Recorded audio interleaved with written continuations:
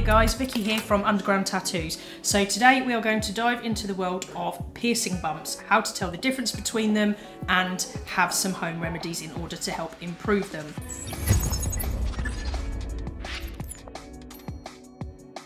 So there are different types of bumps. These can be keloids, granulomas, which are also known as hypertrophic scarring or irritation bumps. So here are the differences and how to tell them apart. Right, so firstly we have irritation bumps. These are tiny and can appear due to the trauma. For example, sleeping on your piercing or using an incorrect cleaning solution. This can also be caused by the length of the jewellery. Sometimes the jewellery will need to be downsized. Secondly, keloids. So keloids are raised overgrowth of scar tissue, but these are also genetic. So you will probably know that you are prone to them before getting one come up. They also have their own blood supply, so you will be able to feel any pain that comes from them. And thirdly, granulomas, which are also known as hypertrophic scarring, as previously stated. Now these are small reddish bumps that can appear around about a month after the piercing, and they often bleed and ooze plasma. So once we've identified the bump, now what we need to be able to do is address it appropriately. So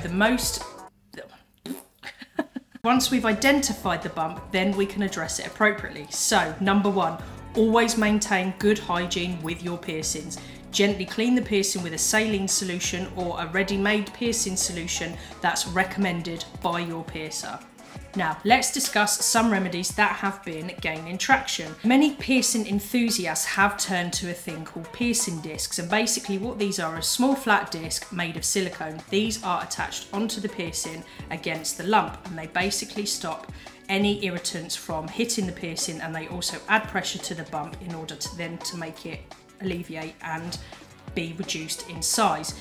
Now what we need to do is we need to find out what solution you have been using in order to clean your piercing up until you get the bump, because sometimes it can be the wrong solution for you.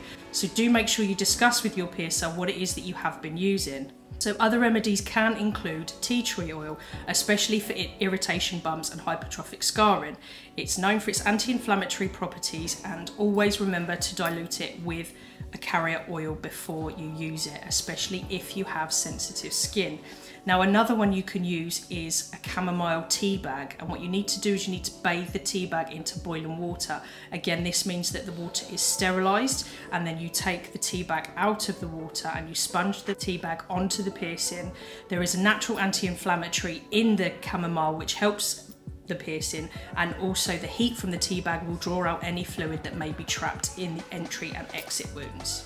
And with the chamomile tea bag, bathe it onto your piercing for between 30 seconds and 1 minute continually without removing it. Please also remember to allow the tea bag to cool down before you put it onto the piercing, so you don't burn yourself or your fresh piercing. But whilst these remedies can be beneficial, always be cautious, okay? If your bump worsens or shows signs of an infection such as pain, swelling or yellowish discharge, please see your piercer immediately, or if need be, see a doctor. So in conclusion, while bumps are common piercing issues, with proper aftercare they can often be resolved.